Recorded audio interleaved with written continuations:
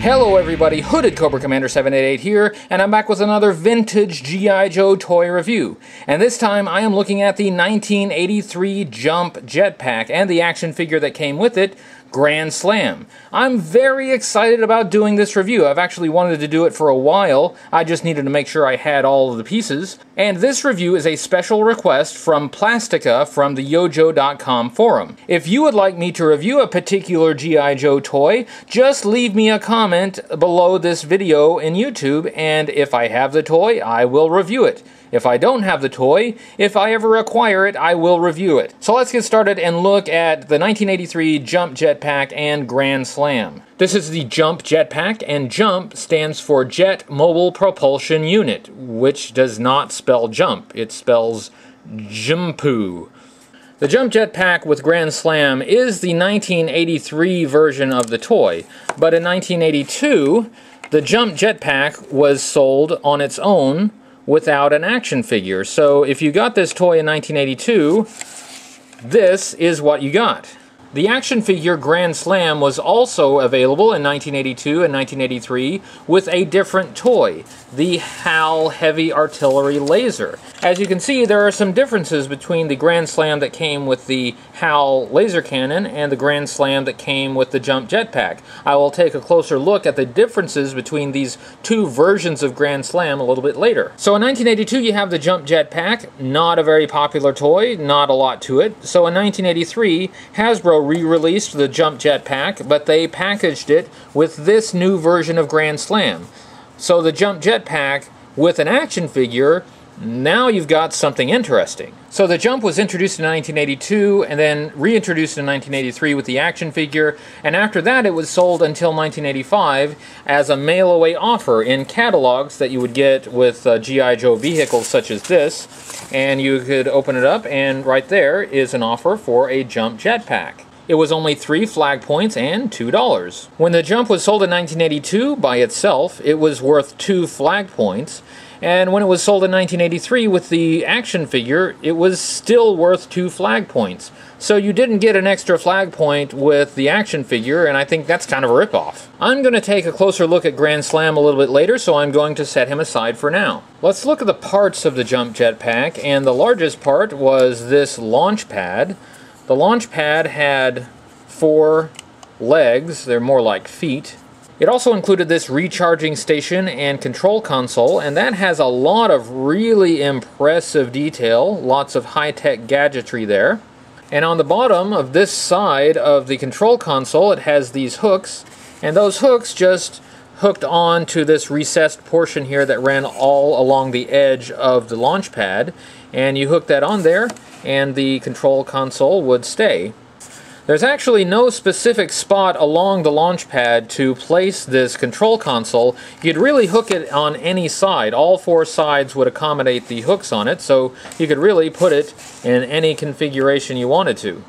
The Jump came with this laser gun, and this laser gun, the blueprints say, has a range of 100 yards. And it has this kind of sight thing on here that's actually a quite narrow and thin piece of plastic.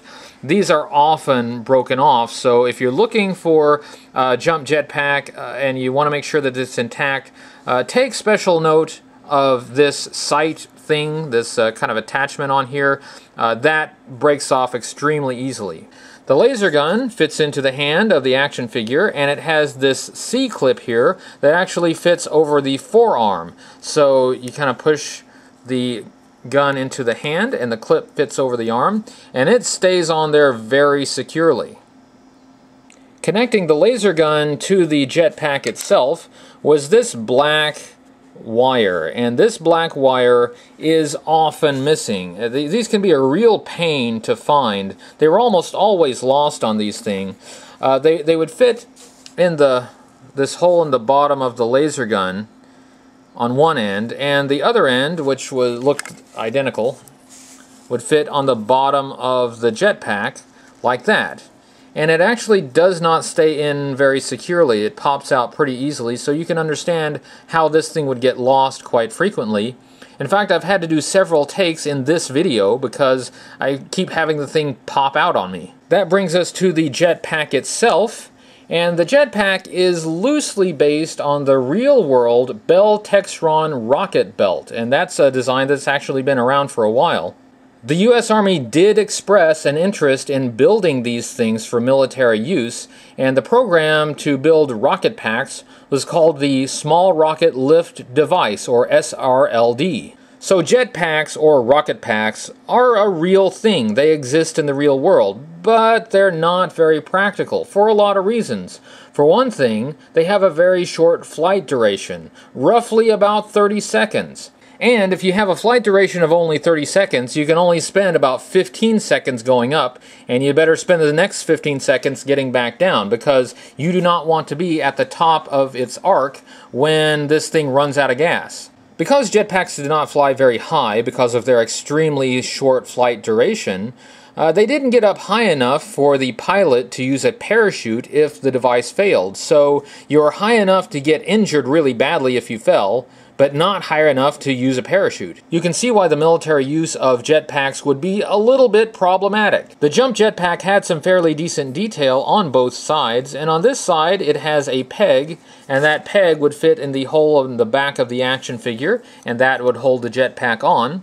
So the jetpack fit on exactly like any other G.I. Joe backpack. The legs are adjustable. If you pull them out, they can adjust to this notch right there, like so, or you could just pull them all the way out. Let's look at the features of the jump jetpack, and on this side of the control console it has a hole, and that hole fit the peg on the jetpack. You just put the peg in the hole and it holds the jetpack on there for refueling and recharging. And it has a slot right there that fit the barrel of the laser gun, so you could kind of holster the laser gun, and there you go. As far as features goes, that's it. The jump jetpack does not do anything else. It has nothing that is spring-loaded or battery-powered. It's that. There you have it. Let's be very frank about this. The jump jetpack is not really a vehicle. It is an accessory. I mean, as far as the jetpack itself goes, this is it. This is actually what goes on the action figure.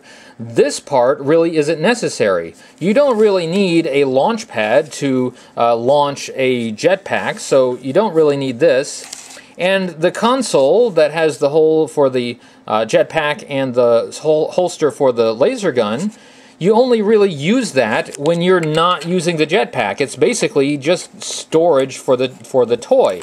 And so really what we're talking about here is an accessory with some extra bits.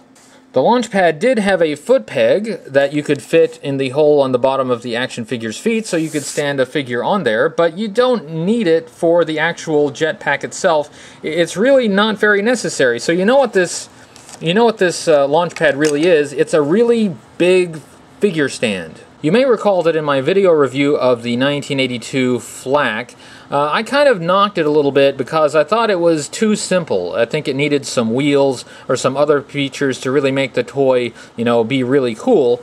Well, as far as simple toys go, this jetpack is even simpler than the Flak. But I feel very differently about the jetpack than I do the Flak. I still really love this, despite the fact that it really is just an accessory with a completely unnecessary launch pad. I really love this toy. I did have it as a kid, and I had it with the Grand Slam with the silver pads like this. And I loved it. I mean, if you think about it, it's a wonderful toy. It allows you to turn a G.I. Joe action figure into Superman. It allows your action figures to fly. Now, Grand Slam is an attack aircraft, and that is pretty darn cool. Also, as an adult collector, I don't play with these toys anymore, I display them. And the launch pad and the control console actually looks pretty cool as a display. When the jump jetpack was used in the comic book and the cartoon, and probably when you were playing with it as a kid, you would have your figures flying horizontally like this, like Superman. And I'm no physicist, but I don't think that would actually work because, I mean, if you're flying horizontally and you don't have wings for lift and gravity is pulling you down, then you're just going to arc downward until your face plants in the dirt. To really fly this thing, you would need to be vertical, and the pilot would move forward by just leaning forward a little bit, but he would still remain mostly vertical. To illustrate this, check out this video of a real jetpack in flight. Let's take a look at Grand Slam, and let's look at Grand Slam's accessories. He came with a helmet that was dark green to match the dark green color on his uniform, and a visor that clipped onto the helmet on the holes in the side of the helmet like that. And this visor was clear plastic. It was very small, and these were often lost. You can see how they would get lost very easily. They're tiny and they are clear, and you know, if you drop one of these, it's just going to be invisible and it's going to be gone forever. In addition to the helmet and the visor, of course, Grand Slam came with the jetpack itself. Let's take a look at the articulation of Grand Slam. He had the typical articulation of 1983 G.I. Joe action figures, which meant that he could turn his head left to right. He could move his arm up at the shoulder about so far, and he could swivel it all the way around. He had a hinge at the elbow, and he could move his arm at the elbow about 90 degrees. And he had a swivel at the bicep, so he could swivel his arm all the way around. The figure was held together with a rubber O-ring that looped around the inside that held the figure together, and it allowed him to move at the torso a little bit. He could move his legs apart about so far. He could move his leg at the hip about 90 degrees, and he could bend at the knee about 90 degrees. Let's take a look at the sculpt of Grand Slam. His face has kind of an older look, sort of a severe expression there, and he has brown hair. He has very prominent silver pads on his chest with kind of a checker pattern, also on his thighs, and painted pads on his arms. He has black gloves and black boots with these straps here, and these are obviously supposed to be boot covers. He was pretty simple on the back. He had silver straps that just continued over to his silver pads on his chest.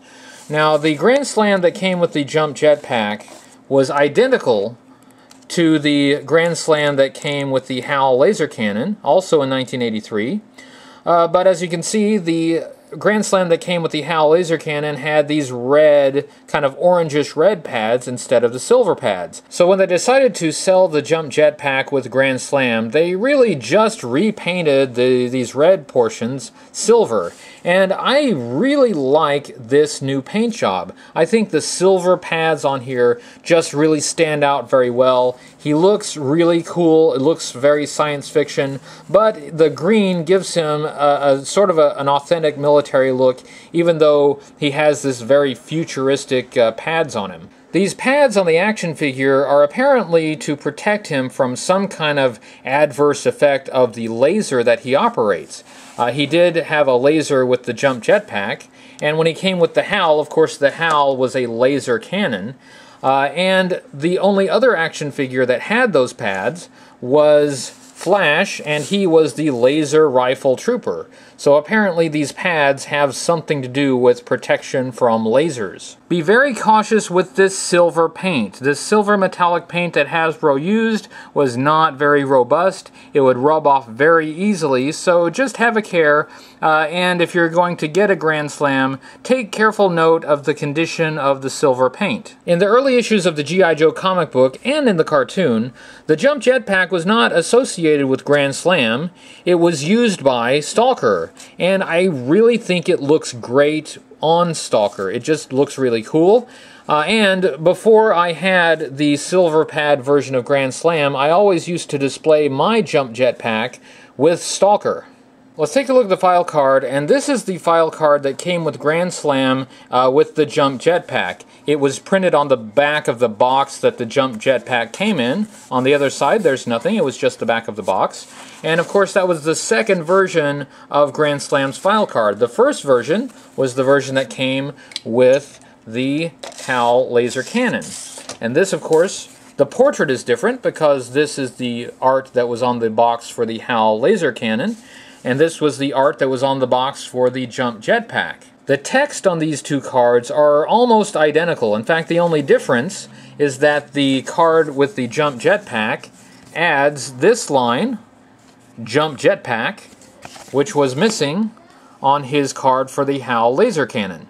The title up here says Laser Jetpack Soldier, codename Grand Slam, file name James J. Barney, primary military specialty Artillery, secondary military specialty Electronics Engineer, birthplace Chippewa Falls, Wisconsin, and his grade is E5. This section says Grand Slam received initial training with conventional artillery and served with a 155mm battery, graduated Special Weapons School, top of class, Specialized Education, Artillery School, Advanced Tech School, Qualified Expert M16, M1911A1, HAL Heavy Artillery Laser, and Jump Jetpack. This quote down here says, he's soft-spoken and calm, just a bit shy, intelligent, loves to read escapist fantasy, in parentheses, science fiction and comic books. I kind of like that about Grand Slam. He's a comic book nerd, and I can kind of relate to that. That was my review of the 1983 Jump Jetpack and its pilot Grand Slam and his file card. I hope you enjoyed this video, and if you're thinking of getting a Jump Jetpack, I hope you found this video informative. If you liked this video, go ahead and give it a thumbs up on YouTube, and don't forget to subscribe. I've got a lot of great new G.I. Joe toy and comic book reviews coming up, and you do not want to miss them. And if there's a vintage G.I. Joe toy that you would like for me to review, go ahead and leave a comment below, and I will do my best to get to it. Thanks for watching, and I'll catch you all later.